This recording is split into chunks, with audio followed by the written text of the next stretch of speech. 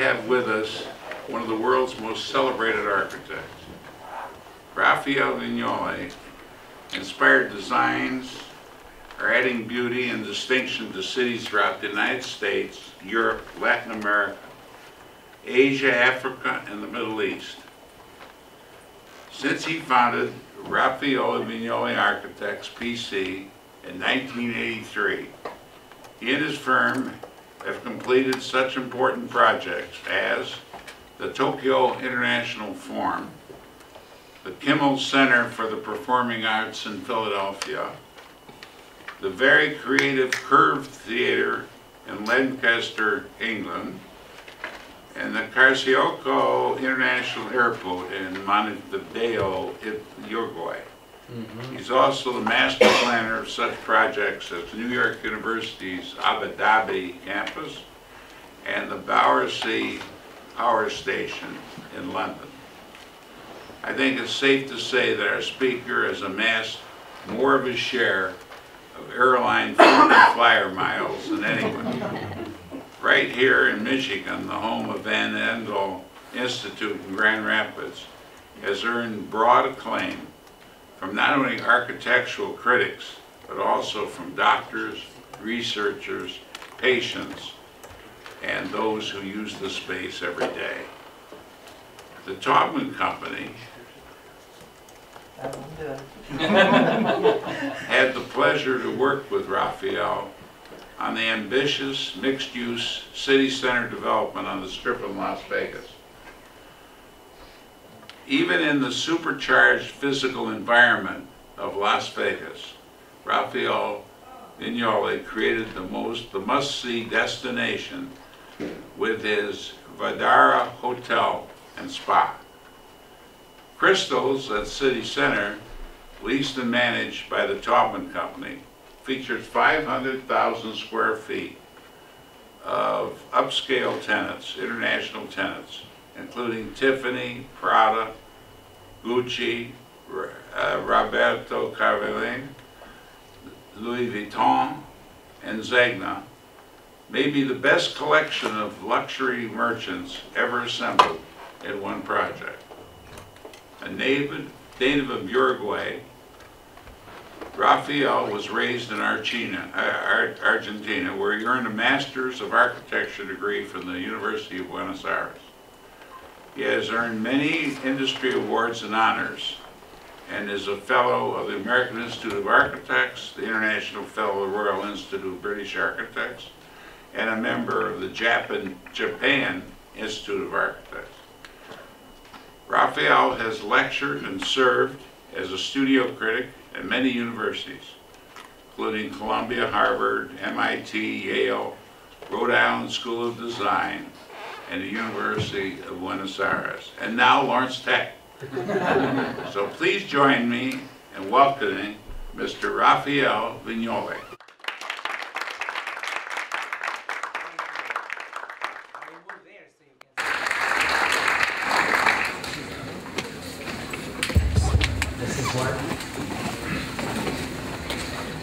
Good evening. Thank you, Arthur, and thank you again for giving me the chance to come here tonight. I wasn't aware of how wonderful this school is. As I think I mentioned this afternoon in a small classroom that Alfred is giving to students here at the school. I'm pretty capable of jumping from one place to another, and so you have to be prepared for not really having a very logical line of thought. But coming here, what I thought was that in this conversation this afternoon, I showed what I call a case study connected to the issue of how iconicity and the character of architecture has inserted itself into the equation of real estate. I mean, where falsely or rightly, and a little bit of a description through the particular evolution of one project in London, which I think I have in this list too. I conceive and somehow I sort of think about the problems of this new cultural exposure of architecture to the media and to the public, and the benefits and the risks that all of that entails. As it was said before, I started this office in 1983 after having the first life of around 18 years of practice in South America. And from the very, very beginning, I was lucky enough to start at a very early age. My first building was the result of a small competition at the School of Architecture to build the workshops of the school. But I was 19 when I started, and since then I have always been involved in construction and in actually the materialization of architectural thought, which I think is really a medium and a place where I think we all need to really come back to with as much preparation, knowledge, and ability to deal with the difficulties of the profession as we all collectively can. So there is a big, not big, but there's a long history of projects behind these recent projects, which perhaps I should have actually brought tonight. And this is always a question of how much you know about our firm, but I decided to just focus on the projects that are really very recent. Some of them are in production, some of them are under construction, and some of them are in design, because that will probably give us a chance of having a more comprehensive and lively discussion probably afterwards about how you practice architecture, which is probably the central topic here.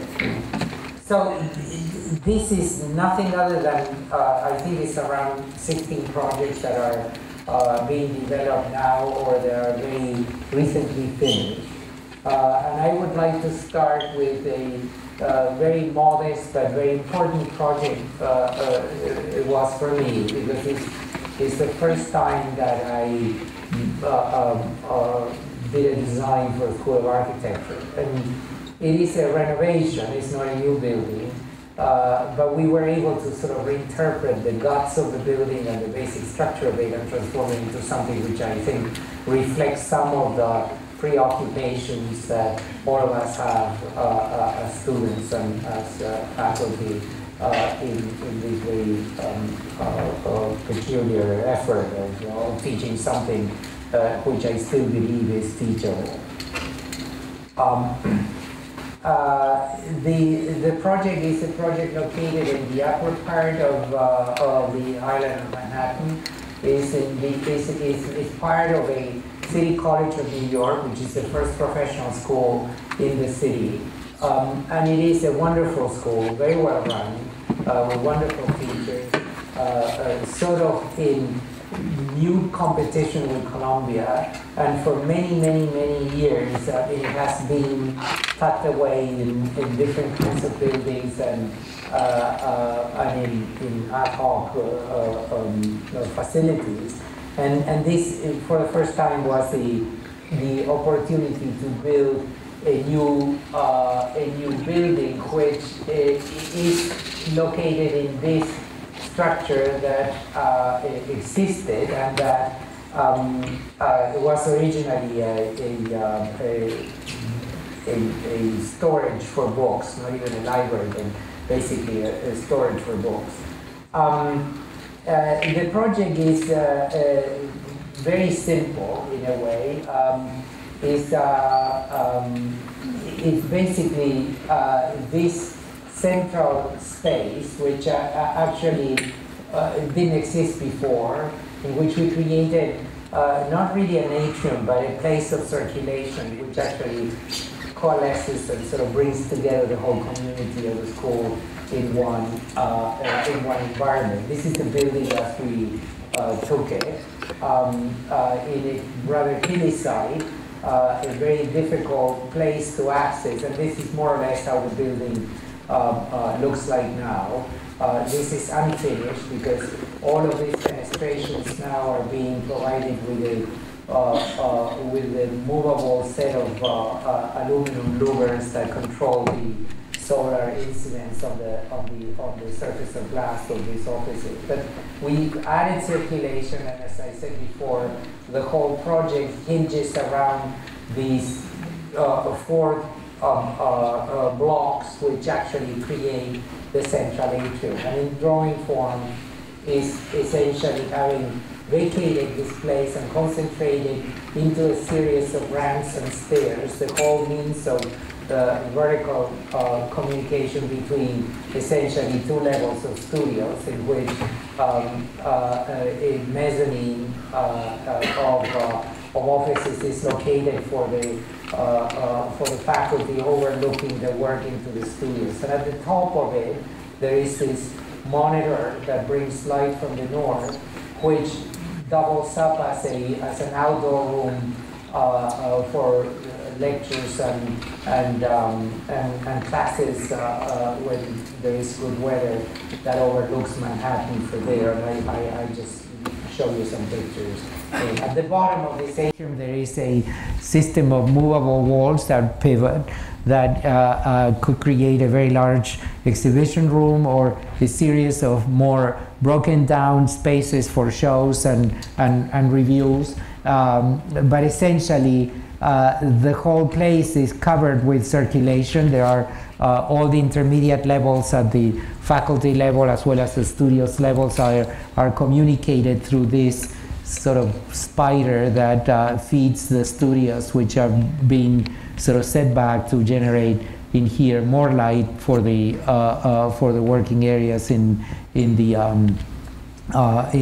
of the studios. The corridors are also increase in dimension such that all of these spaces at a certain point become exterior places for discussion, exhibitions, crates, and so on. And the structure of the of this sort of spider moving around is it serves also as a balcony for lectures when the central space is utilized for that. And the you can see at the top this element which actually is the bottom of that classroom. So when you come upstairs, has a proscenium that faces this is for approximately 85 students, and looking down and framed by this, looking south and framed by this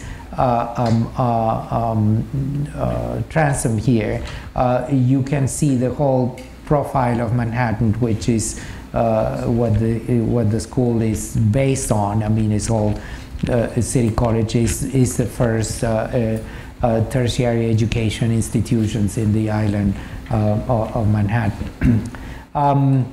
The second project, I want to show you something that is also very recently finished. It's a project that sort of mixes up these two dimensions between urban design and architecture. To what extent the mission of a building is also the creation of public realm, or the completion of public realm, or the enhancement of it, which is a preoccupation that we have always had.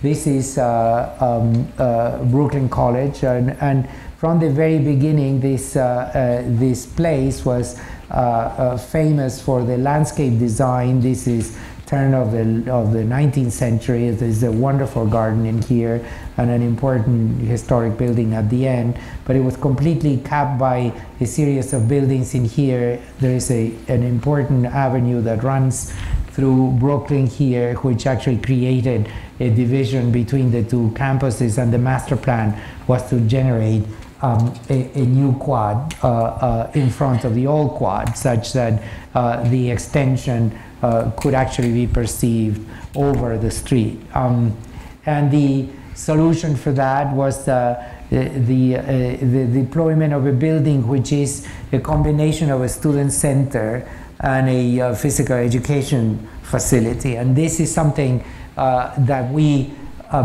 encourage the college to consider. Now that they had two projects which were completely unrelated to them, and that in order to sort of give a destination point coming into the West Quad, that you needed not only just phys ed students and the faculty of the department, but also the activity that could maintain the life of this new courtyard, this new quad at a very high level. So we intersected in between this program the students' facilities, the students' organization, and the registrar. So there is a pool of traffic across the street and into the new quad, which is maximized by this programmatic decision. And then the other topic was that the building not only face and shape this space, but also kind of gave new validity to the playing fields at the back, and that's probably easier to see it in section. It's a very inexpensive building, and yet with very simple materials, we were able to, present both a very formal relationship to the new quad, which was already designed in the original master plan, and at the same time create a certain imbalance on the composition of the facade to provide a stair that not only links the student organizations levels, but also uses this sort of kind of build wall as a running track for students at the top. So there is even more connectivity between the two programs. And the section works like this. This is the quad, all the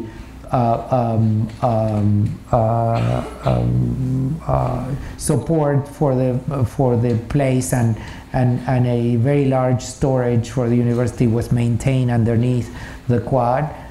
There is a series of field houses here with different kinds of indoor sports, and a covered running track and a swimming pool, which is covered by this massive trusses that rest on this single beam and open directly into the viewing of the fields. So all the multi-purpose rooms are sort of kind of stitched together into into this space with the faculty for the phys ed department is located in between the trusses, so they have a look directly into the playing fields. And at the top there are more classrooms and more faculty offices. And at the top of everything, through this stair that links everything together, at the top there is this running track.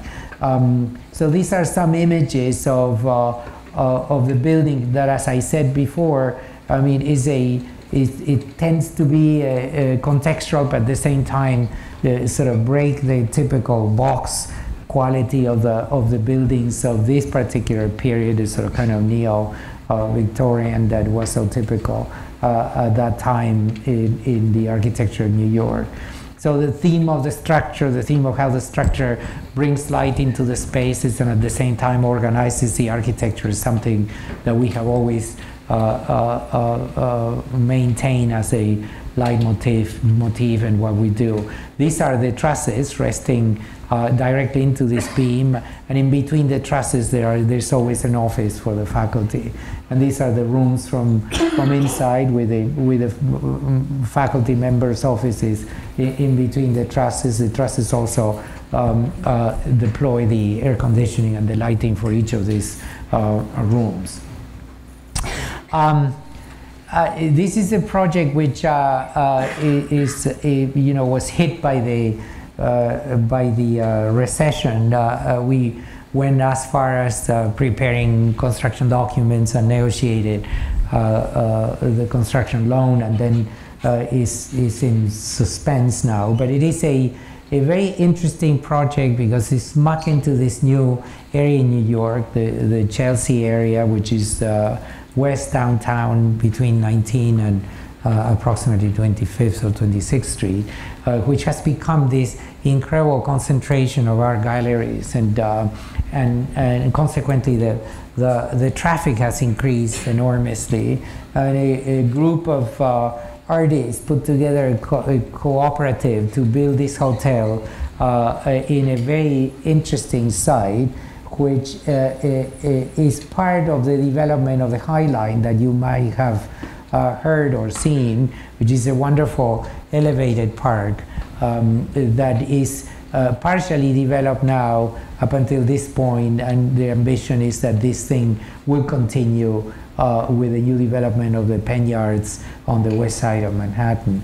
But the site is pretty spectacular. This is 11th Avenue, which is a thoroughfare and a wonderful, very active nowadays.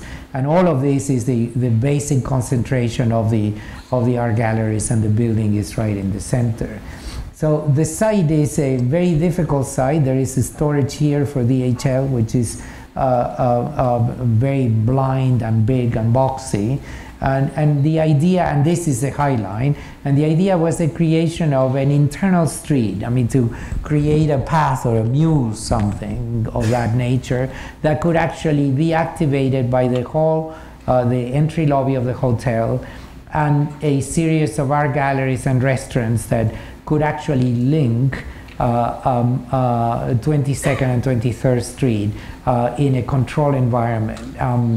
Now the core for the hotel is placed in this part of the site, and the core for it is located directly with a view to the river, and serving the hotel always with a series of bridges that intersect the viewing of the units. And this is a very typical hotel plan, but with rooms that are very generous and very and rather large. And this is the view of the building with the core looking to the river. This is the Hudson River. And so when you're coming up in the elevator, you see the view, then you take one of these bridges and you come to your room. And it's a combination of two materials, a constant steel series of planes that are of a sort of monumental dimension. I mean, you know, each of these objects is one single piece of steel. And then a series of louvers, fenestrations that fall vertically, that are controlled either by this building management system or by the occupants, that give you both privacy and the capacity to open the window of the room 100%, and this is the level at which the highlight develops. And so from here you enter also to a series of restaurants which are in here, and you can see in this area the street penetrating into that space. This party wall existed, and what we did in here in this sort of narrow slot of land is to create a very important staircase that leads you down to a screening room that is a very promising facility for the passengers and also the guests and the community in general. So it is all part of it's almost like a community project. These are some views of the space. I mean, how in this sort of kind of very narrow interstitial space, the interest of a view of a metropolitan character could be maintained. And I hope it will go back to where it should be if the recession sort of allows it, which I have my doubts, but that's my negativity. I wanted to show you these two projects together because, again, go back to this question of master planning and architecture. There are two very different projects in two different cities that suffer by the same problems, essentially. One is an aversion to density as a principle. The second one is a very active and intense public process. And the third is this thorn almost on the ability of architecture to develop in context in the city, which is the lack of ideological consistency on the preservation community. So both of them are in industrial sites recovered for potential future development. Both of them have industrial infrastructure in it, which in some cases is really completely undistinguished, and in both cases, I should say, that have been elevated to major icons in the skyline of both cities, and both of these sites are in the wrong side of the river. That is to say, as you probably know, all the government of the city of New York is located in Manhattan. Brooklyn is sort of like a independent country almost, even though it's all managed by the same people. But the imbalance in terms of income average and development cost and preservation criteria is very, very strong. And it's the same with London. The Chelsea side, the North Bank is the bank where all the rich people live, and the South Bank was where all the industry was. These things have changed. The interesting part of that is that in both cases, the two sites are incredibly penalized by two, and I hope you wouldn't repeat this, two absolutely horrific buildings that are, as you can see, very tall, and one may say incredibly iconic. And it's iconic for everybody that lives on this side of the river, and completely hated by everybody that lives next to the buildings. And and that was one of the levels and the modalities of complaint, as you well know, between the Brits and the people in Brooklyn are very, very different. But the core of the problem is the same, that this, which is the South Bank, this is the Battersea Power Station, which is a building that looks as if it was from the 17th century, but it's a building that was finished in 1942, 45. And that is a complete concoction of different engineering solutions controlled by Sir Scott, that was the architect of choice. He's the architect that designed the typical telephone booth in London, the red one that has this sort of little thing at the top. And this poor guy has to deal with a building that in its first phase, it was not divided like this, but divided like that. So for 15 years, this building was nothing other than this half of it. And then the technology evolved, and he had in mind this notion that this thing had to be symmetrical and, you know, imposing and all the rest of it. But the technology changed, and this half that looks the same isn't the same.